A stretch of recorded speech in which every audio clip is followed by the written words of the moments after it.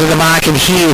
So interesting how the market does show Banjo Burt being the favourite. Cry Spring did defeat it, has won two of its last starts as well, Cry Spring. So it's an interesting market here as the last of the runners are locked away.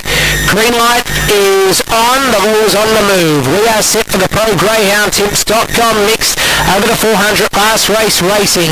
Banjo Burt began beautifully, went straight to the lead, and second Dundee Reactor, followed by Naughty Shorty. Aston Percival, Cry Spring back straight. Banjo Burt leads by about 4 lengths on Dundee Reactor, followed by Naughty Shorty 3 away. Aston Percival and Cry Spring around the turn. Banjo Burt the leader, Dundee Reactor can't chase it, and Banjo Burt too good wins the prize. Dundee Reactor gets second, third's going to be tight. Naughty Shorty was there alongside Aston Percival, Cry Spring, and 22 and 9 around about the trip.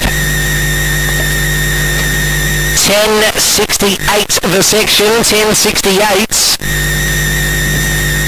Banjo Burt too good wins the prize.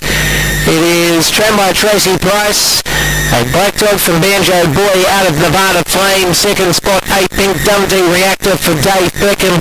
An LT form dog from Bats out of my way, or Bart's out of my way, out of Dundee Calypso.